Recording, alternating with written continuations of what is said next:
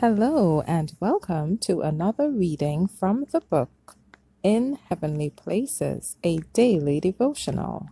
Today's reading is entitled Jesus Lights the Way, September 25th.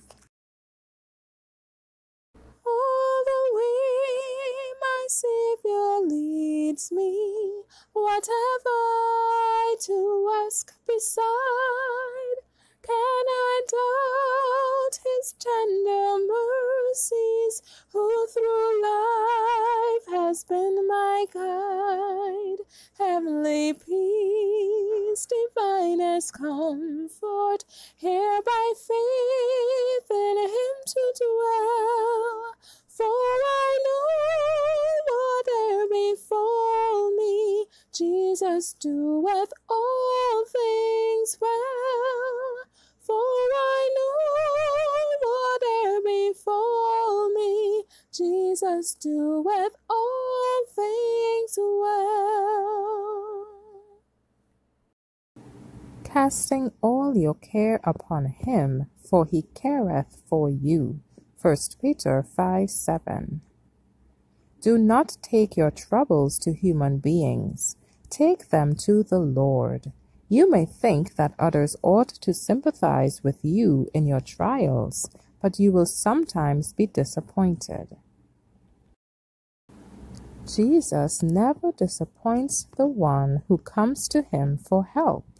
He is saying to you today, "Come unto me, and I will give you rest." Matthew 11:28. He will give you rest in him.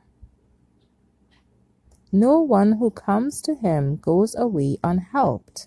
Take your burdens to the divine burden bearer and leave them with him, knowing that he will carry them for you. Act your part in helping yourselves, as all must do who would be blessed. Do not dwell upon the hardships of the Christian life. Do not talk of your trials. Do not utter one despondent word, for such words please Satan. Talk of Christ's goodness and tell of his power. Words of hope and trust and courage are as easily spoken as words of complaint. When the enemy tells you that the Lord has forsaken you, tell him that you know he has not, for he declares, "I will never leave thee nor forsake thee." Hebrews 13:5. Dismiss the enemy. Tell him you will not dishonor the Lord by doubting his love. There is no limit to the help that the Savior is willing to bestow on us. He asks us to bring into our lives the grace that will keep us from sin. Be joyful in God. Christ is light, and in him is no darkness at all. Look toward the light. Accustom yourselves to speak the praise of God. Make others happy.